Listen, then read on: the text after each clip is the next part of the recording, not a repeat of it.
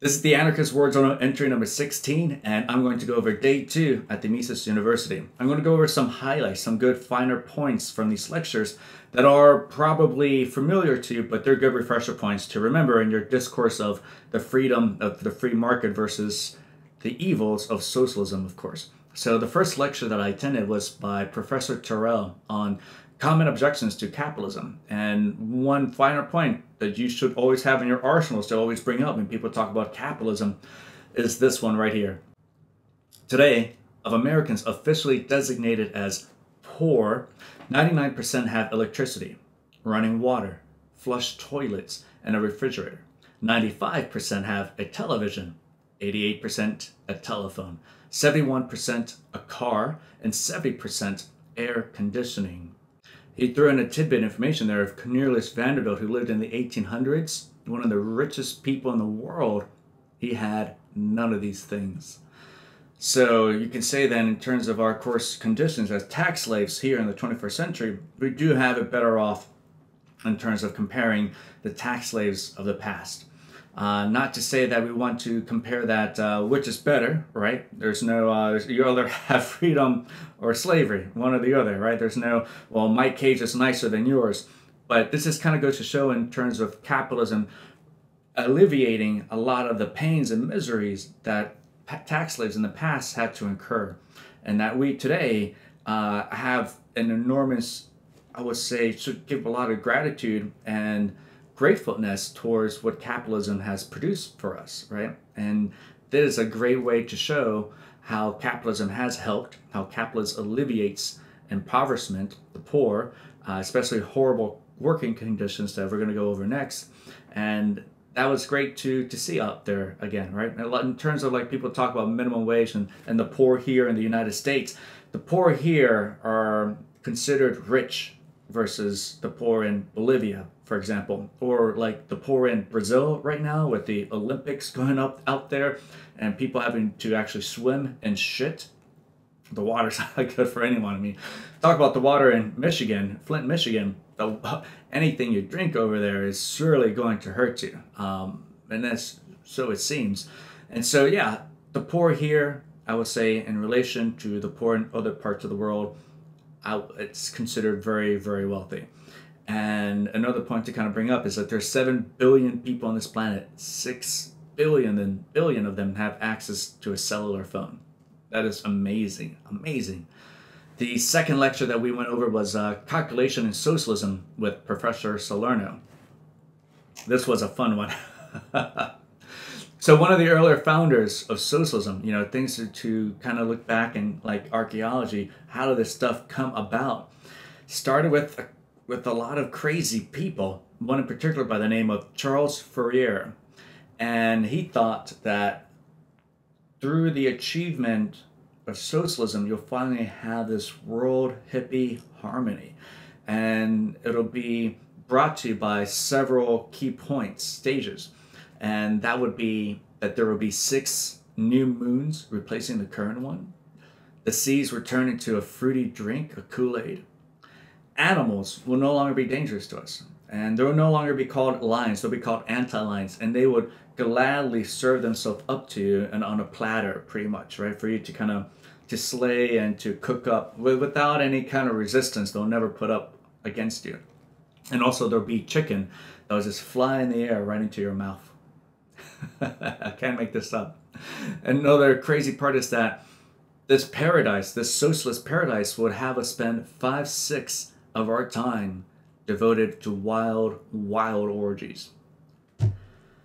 So talk about when people say, well, yeah, anarchy is very utopian. This shit is very utopian.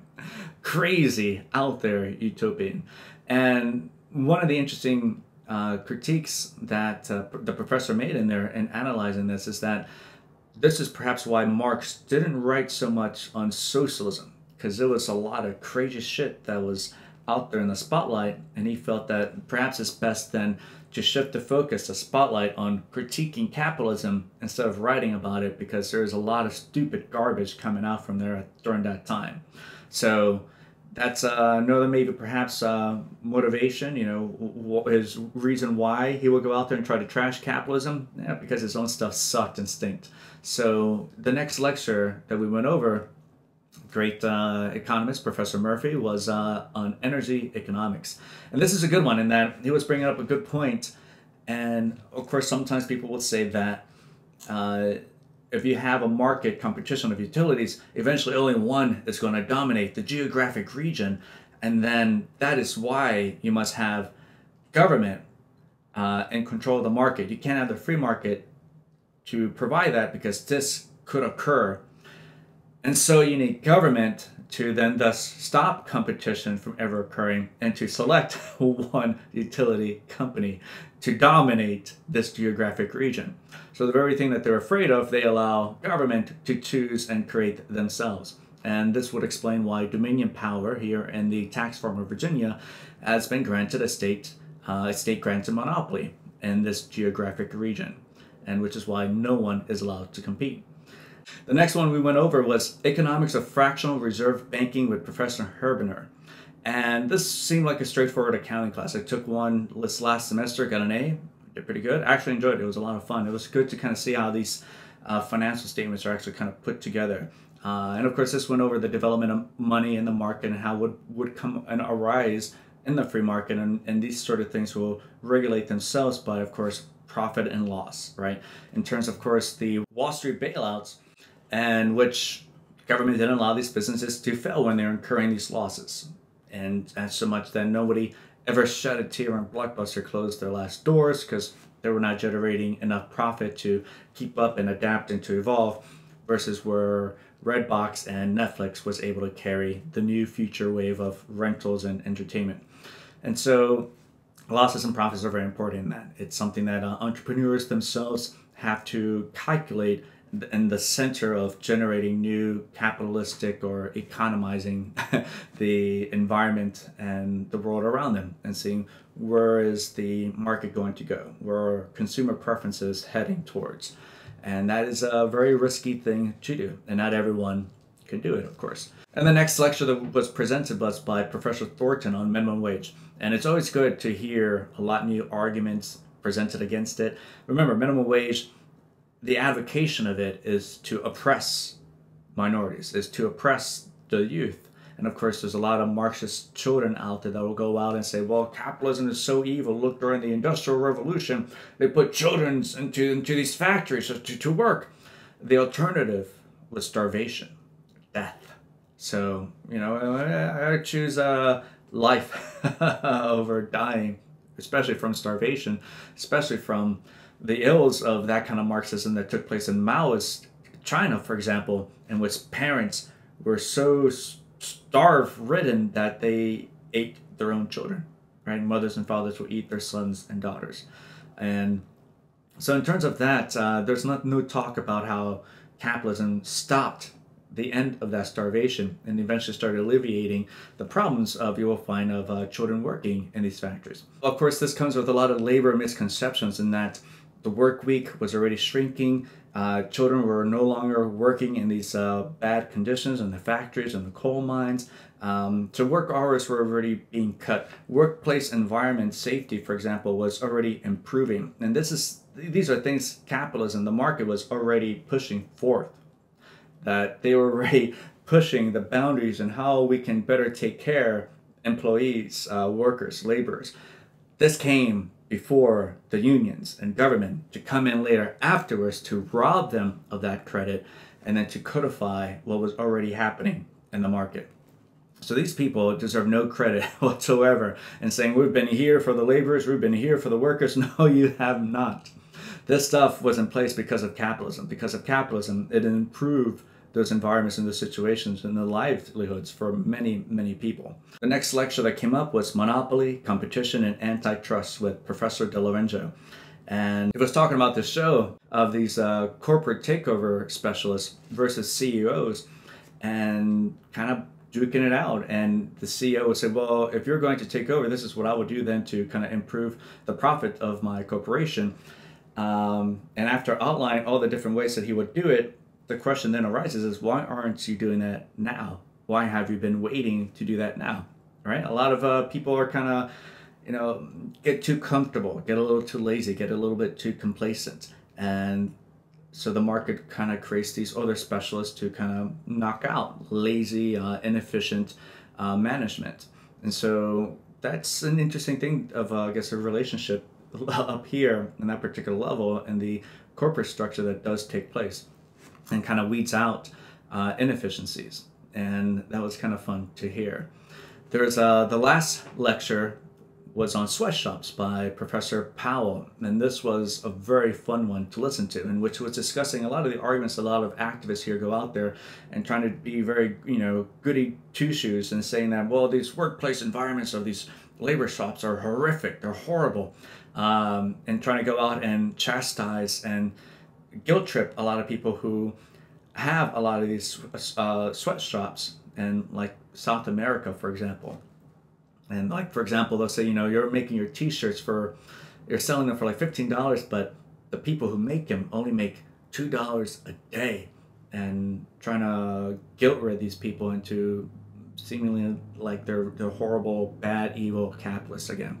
But of course, what he did is, with that ridiculous statement, he actually went down to South America. He actually went down there to find out what was actually happening, because they'll say, well, with their previous questions that these activists will go out there and say, well, what you're currently making now, do you think you'd be happier if you had better workplace conditions? And they say, yeah. I was like, would you like higher pay? Yeah. Would you like less hours? Yeah. Would you like a vending machine? Whatever.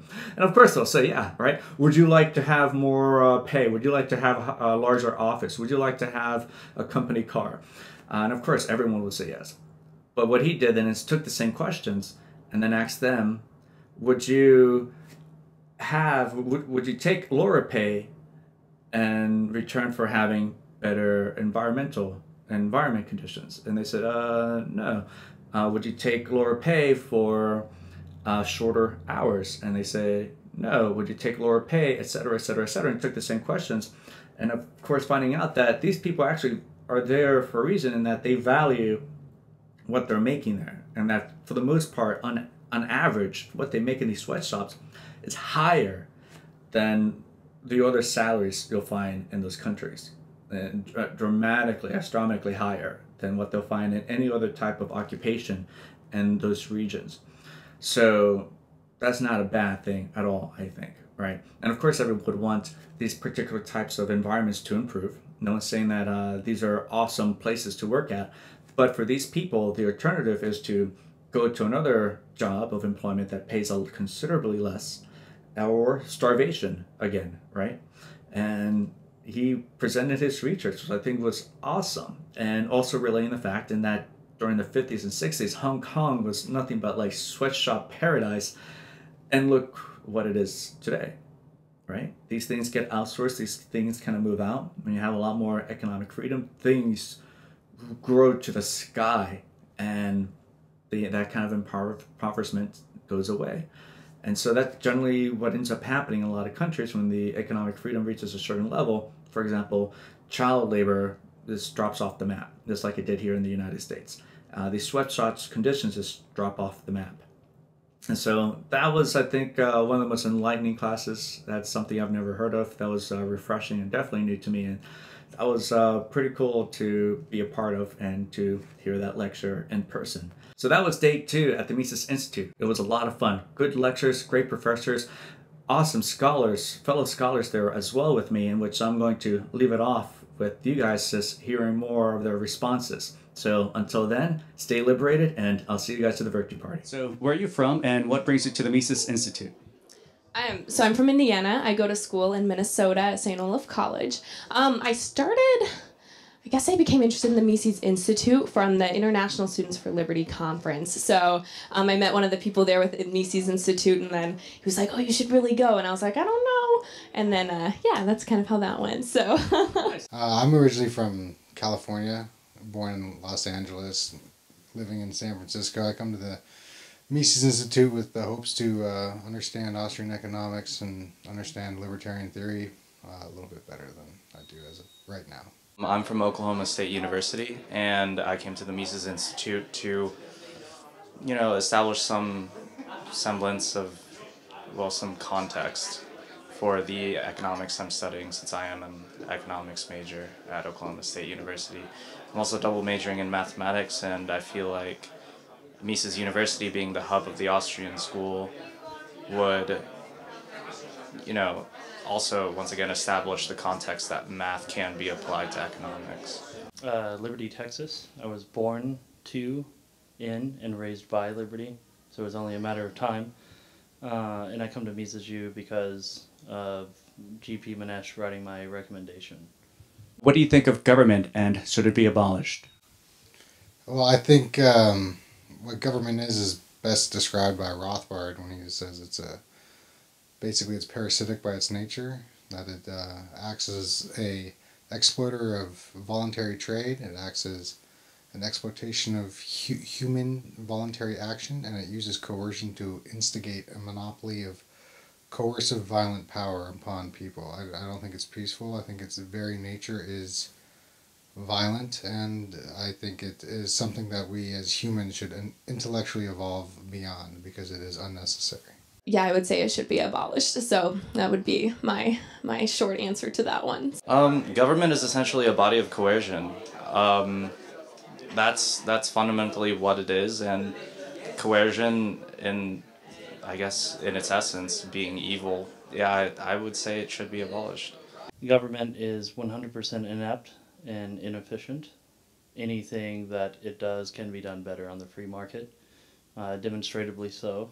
And especially given technology currently, there is absolutely no reason whatsoever for government. What does free market anarchy mean to you? Free market anarchy basically means to me that people are able to maximize their economic freedom, and as well as their own natural rights, and because if we can maximize these, I feel like this is the only way that each individual person can, maximize his or her own lifestyle, and by extension, society. That means that anarchic systems, which anarchy only means rule of the self, so naturally if some people want to organize together in a commune, they can do that. If people want to organize together and just have farming community mutualist type deal, or if they want to trade all their things on the market, or if they want to do free market capitalism, right? So they can get together and use money in exchange. And in a truly free market, all those systems of self-rule will be able to compete with each other, and we'll find out what is the best for mankind. Free market anarchy, for me, would be probably the ability of individuals to make their own choices. And I think in my personal life, that would be the most important for me. So, well, the idea of anarchy is an idea of chaos or uncontrollable anything. The idea is just it's not under the control of anything. So while the free market libertarians of the past were yelled at, or not yelled at, but were told against by the communists that it was too chaotic, it was too anarchic, the free market, we didn't know where it was going. I think all in all that's a good thing, that people need to be no longer afraid of the idea of anarchy, but understand that what anarchy is it's spontaneous combustion. And through spontaneous combustion we have what Joseph Schumpeter referred to as creative destruction, and the ultimate more productive system in the long run. That all it does is it allows the entrepreneur to produce more than what they were doing previously. So anarchy is a system of chaos. Yes, it is, but it's good chaos. It's not bad chaos. Are you an enemy of the state? The definitive article. yes. I would say so. I am an enemy of the state in the sense that I do not follow the state lines. I think freely, I act as an individual, and I do not consider myself in any part of the state apparatus. By that sense, I am an enemy of the state. Beautiful, beautiful. Thank you so much.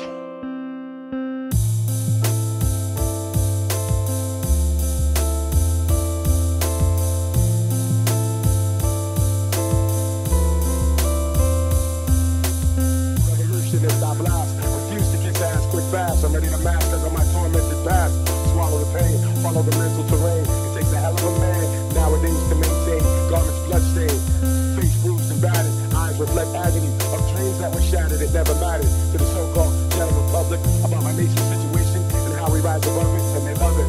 When we self-destruct and kill a home, and the greater responsibility, yes, it's still our own. We should know by now that the system is designed for our demise. If we arrive, we'll be left behind. Dollar signs rule. But what about the fool who falls victim to the material world?